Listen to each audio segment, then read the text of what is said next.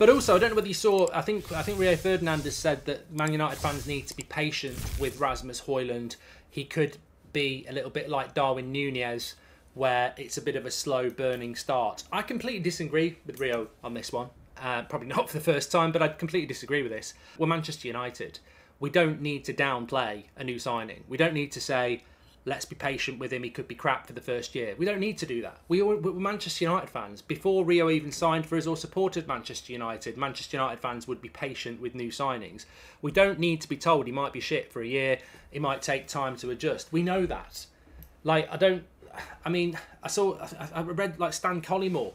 Don't know why he came up on my feed yesterday as an article talking about Rasmus Højlund, and he was saying, you know, what a good player he is, how he thinks he'll settle in, and he's at the perfect place because Man United fans are renowned for being patient with their signings. So we don't need to do. I don't want that attitude, and I don't think Rasmus Højlund wants that attitude. I don't want that sort of, oh well, let's be majorly patient. He might be really shit at the start. I think if you know anything about the player, and I suppose that's my frustration with this, if anybody actually knows anything about the player and about Rasmus Højlund, Darwin Núñez is not Rasmus Højlund. Like, why do we always have to compare somebody to somebody?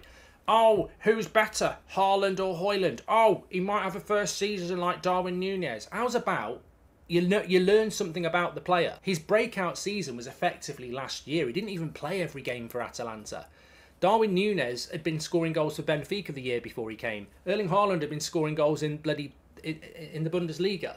We're buying a completely different profile of striker to anything that anybody's bought in the last couple of years. He's our project. He's Rasmus Højlund. We don't need to compare.